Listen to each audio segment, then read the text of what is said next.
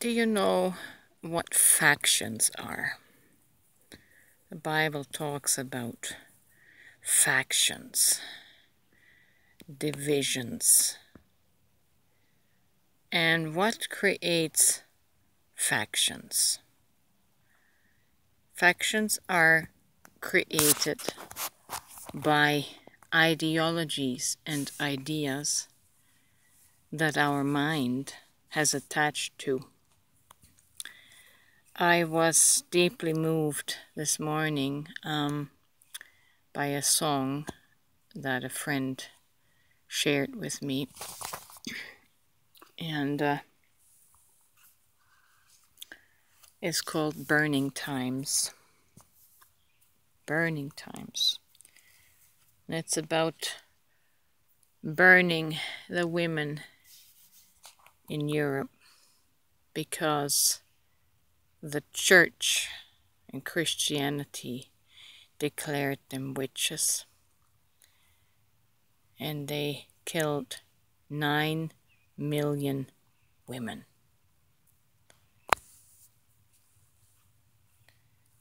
I have always had a subtle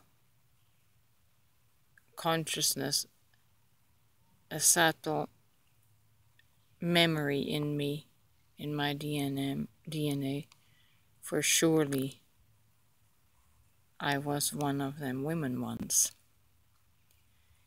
And as I was taking in the song and the message and the memory, as it placed me back into that time, I understand why I feel such a hatred for Christianity. And if you could place yourself there into that history, you probably would feel it too. Why I have such a hatred for Christianity. Don't mistake that as hatred for the people that are Christian. No, I have a hatred for the ideology, the idea of Christianity, and the idea of a Jesus Christ. Always hear this in the proper way. I have never met the historical Yeshua or Jesus. Don't know anything directly of him. The only thing that I know of him is what Christianity and Christians are presenting him to be. And I hate it. I hate that Jesus Christ. Because it goes to something deeper. I was murdered over Jesus Christ. I was murdered over that in another lifetime. And I'm still being, quote unquote, murdered over that now. Through ideologies, through people clinging to labels and names and identities that they have attached to God. I'm talking specifically about Father God and Jesus representing that Father God. Listen, guys, it's this ideology that got the women killed. You're so stuck on labels, so unmovable on labels and names, because you don't understand the greater awareness of what's quote unquote out there, what's quote unquote above your mind, your ideas. Just feel into your emotion when you hear a song that praises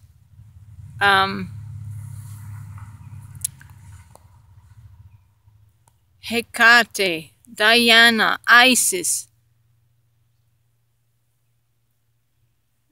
these women goddesses. What are you feeling deep down inside of you? Your mind will tell you that these were false idols, right? Can you not feel the enmity? And it's that mindset, the same mindset that led those people back in the Middle Ages to burn the women. I beg you, let go of the names and the labels and the gender identification for God.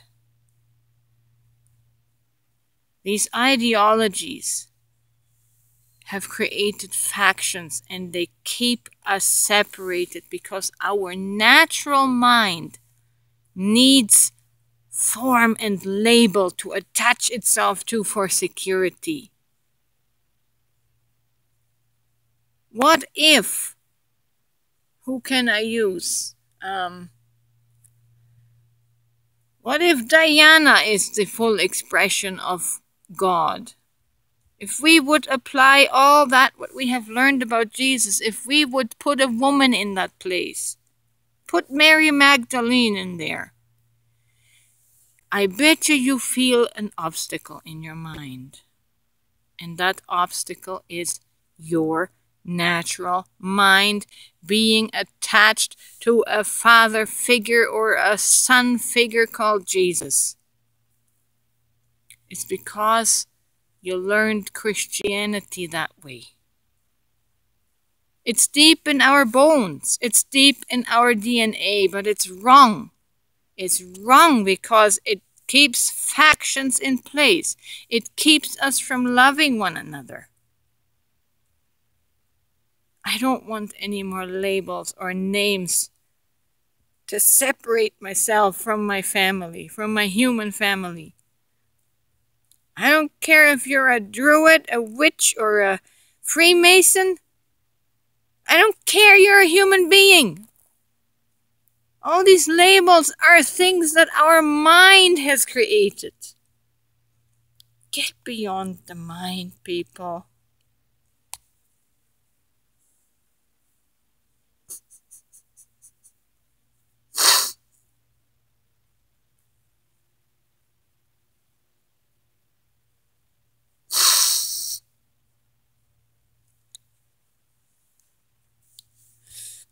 I'm so tired of the mind games.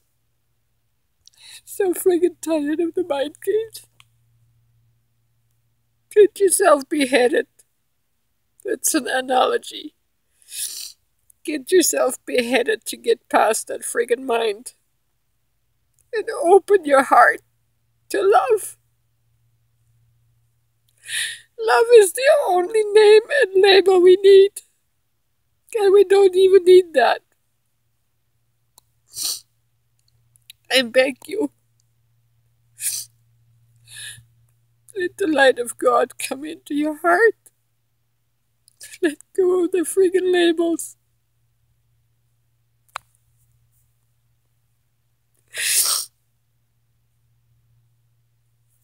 The world is starving for love. I am too. We can't keep going on like this. You can't keep going on like this.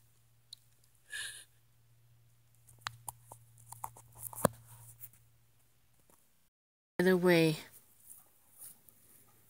those of you who say that Jesus is the Father, you gave him that position. He never claimed that. You took a scripture verse that said, I and the Father are one. Or if you have seen me, you have seen the Father. And your mind, your natural mind, has declared him eternal God. That's all it is. That doesn't mean it's the truth.